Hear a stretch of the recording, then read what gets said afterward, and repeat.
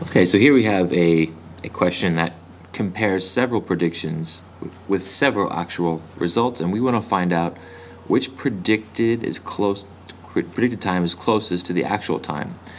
So let's look at the difference first of all. Let's start with Jordan. So Jordan predicted that it would take them to run around a city block. He predicted it would take 65 seconds. But what actually happened was it took him 72. And the difference there is 7 seconds. So he was 7 seconds off. Thomas predicted that he could do it in 68 seconds, but in fact it took him 76.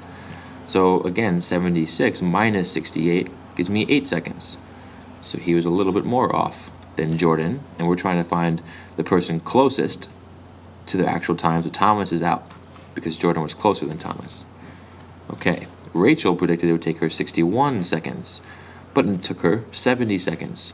So she was 9 seconds off, right? Because 70 minus 61 is 9. So Rachel's out because Jordan was still closer than her. And last we have Angie, who predicted it would take her 74 seconds, but actually took her much less, 63 seconds. And 74 minus 63 is 11 seconds. So she was the furthest off, and Jordan was the closest. So we want to find out which student predicted time is closest to the actual time, and the answer is Jordan, D. Okay, hope that helped.